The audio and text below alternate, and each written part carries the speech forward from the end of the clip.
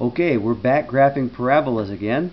This time again using the horizontal shift to get the vertex and the axis of symmetry and the y-intercept to make things go a little faster.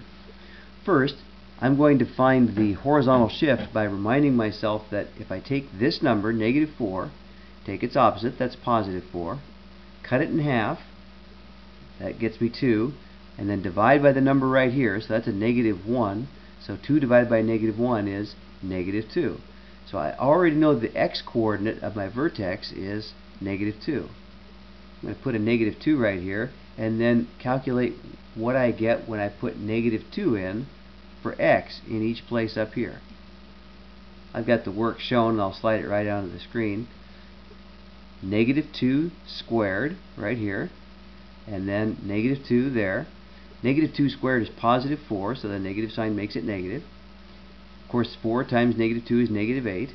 Now, -4 minus -8 is the same thing as -4 plus 8 minus 1 gets me 3.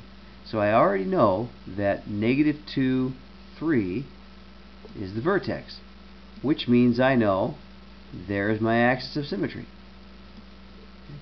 I also know some other things. See that -1 out here?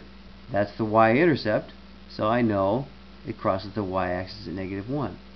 And because I have an axis of symmetry here, I know there's another point 2 units on the other side, right over here.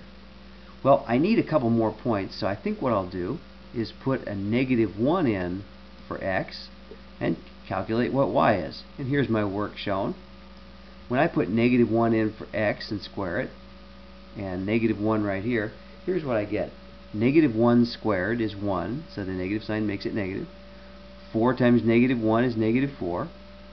And then -1 minus -4 is the same thing as -1 plus 4, so that's 3.